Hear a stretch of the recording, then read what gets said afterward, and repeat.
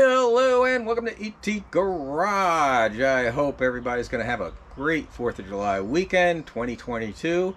That's what's coming up, and I'm just going to throw a quick film video together for today, so I have something to post on Saturday. I try and post videos every Saturday. Most of it's about my C4 Corvette. Today it's going to be about poor man's tool chest. This tool chest here actually isn't a tool chest, but I got this for free from a neighbor who passed away years ago. He's was a good friend of mine. He got a bunch of these from a friend who's well, basically the nursing home closed down and they were throwing these out. And these are the chests that the nurses push around with all the medications and all that stuff in there, or whatever they put in there. And I'll give you a more close-up look of it here shortly.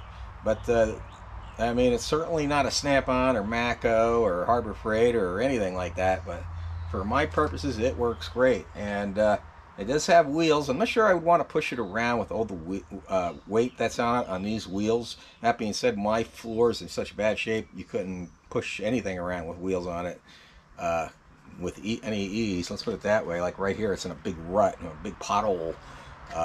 Hopefully in the near future I'm going to repair this floor, do DIY, so at least make it level.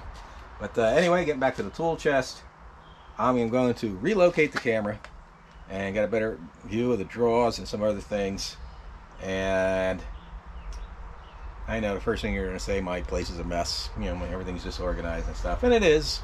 And I don't know, it's supposed to rain tomorrow, so I'll probably get out here and try and make either a video about replacing the hood cable on the Vette, or I'll just get out here and clean up the garage. So I don't know. Let me move the camera and see how this goes. Okay, hopefully you can see this. Basically it has, let's see, 1 2 3 4 5 6 7 8 9 drawers here, and 1 2 3 4 5 1 2 3, yeah, 5 1 2 3 4 5, yeah, 5 drawers. I know, I can't count. But anyway, I also got some other features I'll show you here in a minute. But I'll show you these drawers first. And what's really nice is it has these, came with a bunch of these plastic dividers, so I can divide up like metric and standard and flare nut wrenches and miscellaneous. My top drawer, and I just mark them with a marker. One thing I wish I did, I wish I painted this red or black before I stuck all the decals on it, but it's done. And in the future, I'm probably going to make up some better information on here that's a little more clear to read. Not that I need it, because I know where everything is. And of course, there's the sockets, 3/8 sockets. I got my torque bits in here, Allen, all sorts of Allen bits and sockets, and standard and metric and drivers and all that stuff. It's all in here. And that drawer, and then the next round I got my half-inch drive, some impact stuff, Allen wrenches, screwdrivers. This, by the way, is just a small sample of tools I have. I have another tool chest over there, another tool chest in the basement. And here we go, more impact. This is where I keep my impact driver, my air drill, my air ratchet, some of my torque wrenches, the sockets, my chisels and punches. And more torque wrenches and speed wrenches, hammers, and here's electrical. I got soldering iron, I got test lead, solder, a bunch of bulbs, fuses, all that stuff that I need for electrical. Go down here, I got test equipment, I got my timing light, my fuel pressure tester, compression test. I don't know if my compression tester's down here. Let's see. Fuel pressure tester, and well, I do have a compression tester, but it's like my the old kind that you use on your Briggs and Stratton. I do have a regular compression tester, but better compression tester, but that's up on the shelf.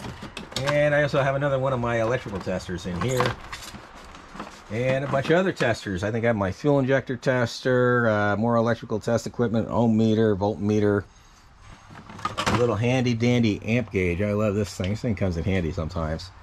And I'm gonna go down here. I got assorted tools, and O-rings and shrink tubing and cotter pins and hose clamps, you name it, it's down here. Assorted screws.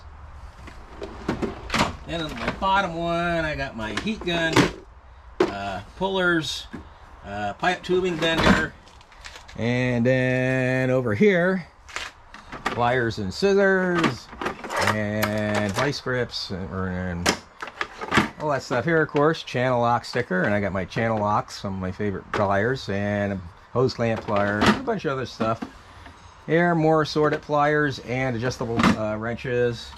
Down here, I got air-powered cutoff tool and a bunch of accessories for my angle grinder. I only have the one angle grinder, and I actually got to relabel these. I now keep my polishers in the bottom drawer here, and all the accessories for that I keep up in a shelf over in that direction. But let me move this around again, and I'll show you the side and something I just picked up yesterday for it. That actually worked out really well. So hold on a second. Okay, on this side I have this adjustable part here. I don't want to adjust it with little wrenches on it, it'll fall, but this piece here has these two tabs, and squeeze them together and you can raise or lower it. And I picked up this magnetic strip from Harbor Freight. I forgot what it cost, but it wasn't much money, and I stuck a bunch of more wrenches that I have there on there. And of course I got all my decals. You gotta have decals on your toolbox, so that comes in real handy. I wish I had actually more of these. And let's go to the other side and I'll show you what's going on there. Okay, on this side I got this this is the handle for pushing the cart around. Right now I'm hanging my old fuel line hoses. I have a video on these somewhere. If you want to search it, or if you're curious, just ask. I'll try and provide a link down in the comment section.